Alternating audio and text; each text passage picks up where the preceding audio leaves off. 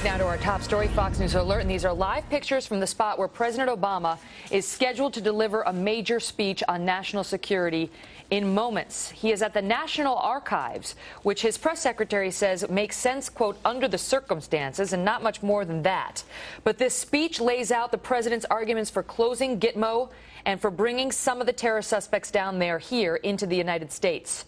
Those two things now very important because every decision the president has made regarding Guantanamo Bay, from closing it down to housing terrorists here in the U.S., has been criticized, not just from Republicans, but now all of Congress is demanding answers on this. Major Garrett is live at the White House. Major, Congress, the Senate coming out with a 90-6 vote yesterday against funding the president's request to close Gitmo.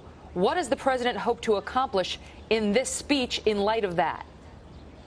Buy some time, Megan. The White House knows that what they're facing on Capitol Hill is a political meltdown and a legislative rejection of the idea of closing Guantanamo Bay and dealing with the detainees there without an elaborate, specific, and well-understood plan across the country for what becomes of those detainees. The White House doesn't have it, says it's formulating it, and in that vacuum, Congress has said, Mr. President, without a plan, we are not going to go back home to our constituents and say, yes, detainees may or may not come here. We don't know what their facilities are going to be like. We don't know how they're going to be tried. We don't know any of these questions or answers to the questions you have, and they're legitimate questions, so now we're going to ask them of the White House, and until they answer them to our satisfaction, not one dime will go to the closing of Guantanamo. And it's interesting, Megan, the way legislation went on to the Senate yesterday. Not only did Congress say you can't have any money in this pending supplemental appropriations bill, it also said you can't reprogram money that's already been approved for another purpose, meaning there's no money. You can't find it anywhere to close Guantanamo until you produce a plan.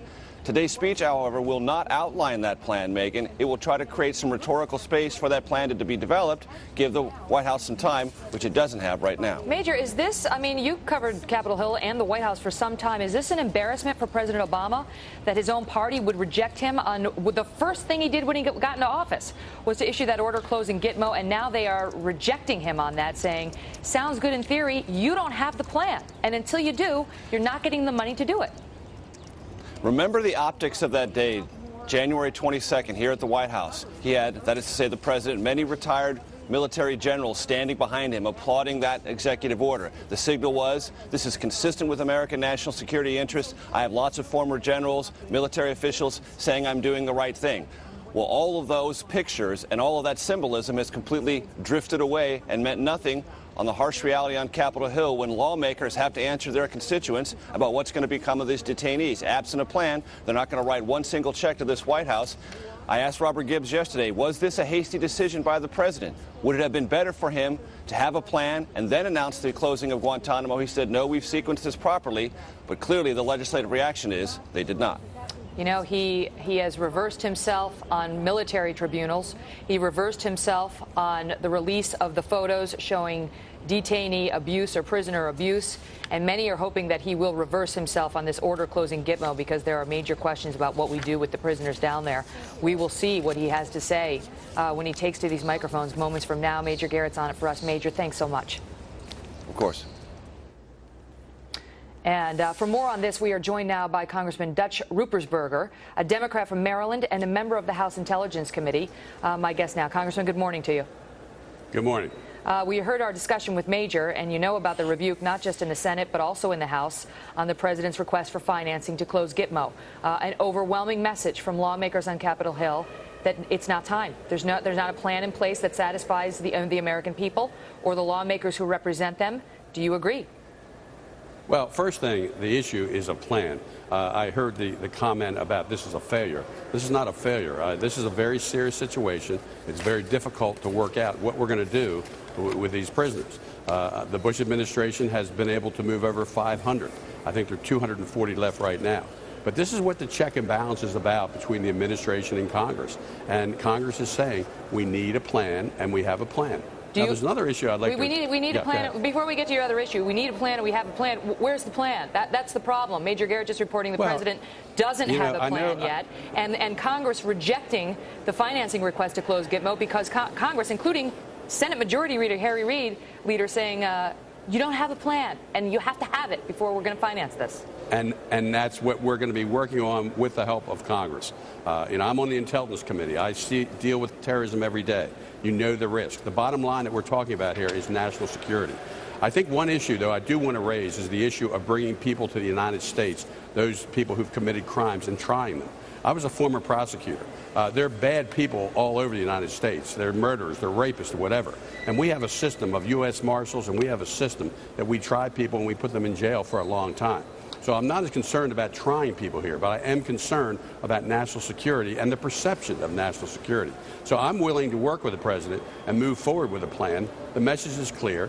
These plans don't happen overnight. And if we had a plan, the Bush administration would have used the plan. But it's a difficult situation. Well, the Bush administration had a plan which was keep the military tribunals in place and try them down at Gitmo, which is no longer going to be an option if Gitmo closes. And speaking to your concern of national security, the FBI director, Robert Mueller, came out and said the problem, if you bring these folks into the United States, is, and don't put it in my words, he says, I'm worried that they will provide financing, or that financing will be provided more here in the United States for their causes, and that they will, quote, radicalize others. So he's against the notion of bringing these Gitmo detainees here in the United States. How do you get around Admiral Mueller, or Mr. Mueller's concern? I don't get around that. I'm not saying that we should bring them to the United States. I'm saying that if we do bring them, we bring them pursuant to our system of justice. We have people who commit murders in the United States and go to other countries, and we extradite them back.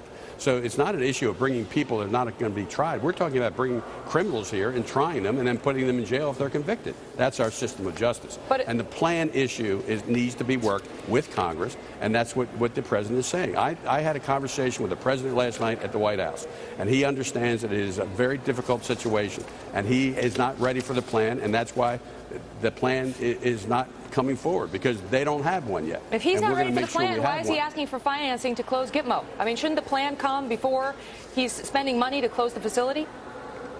It should be both, but it's not an easy situation, and we can't do this in a week or maybe even a month. When we do it, it's right. We have to negotiate with other countries that take back these individuals to make sure when they go to other countries, they don't cause harm in that country or cause harm in the United States Well, again. what happens here, Congressman, if you bring them here in the United States and you try them here in the United States court and they're found not guilty, which a lot of people are worried about because some of the evidence we have against these guys was obtained through enhanced interrogation techniques, much of which could not be introduced into evidence. So the concern is you may try them here, but they're going to get off because they're going to have the full benefits of our legal rules. So if these guys get acquitted on U.S. soil, what's to stop the judge from then saying, somebody like Mr. Moussaoui, you're free to go? Well, in the first place, prosecutors move forward with cases because they feel they're going to win those cases. And if I were prosecuting these individuals in the United States of America, I'd make sure I had a good case, or I wouldn't bring this case to the United States. Yeah, but so you're saying you got to guarantee a conviction. That's not the way the system works. Sometimes people are acquitted, sometimes they're not. I'm not saying you're guaranteeing a conviction at all. We have a system of justice in this country, and when we go against our freedom and liberties and democracy and how we take care of people, whether they're bad people or not, I've tried many a bad person who's in jail now. There are other bad people that have gotten off, but that's our system of justice, where you have to prove somebody guilty beyond a reasonable doubt to a moral certainty.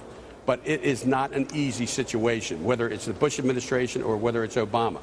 But the good news is that Congress has stepped up and is saying, you've got to have a plan. We want to be a part of this plan. Our job is to protect our country like you, Mr. President, and if we work it together, we will find a way to resolve this issue.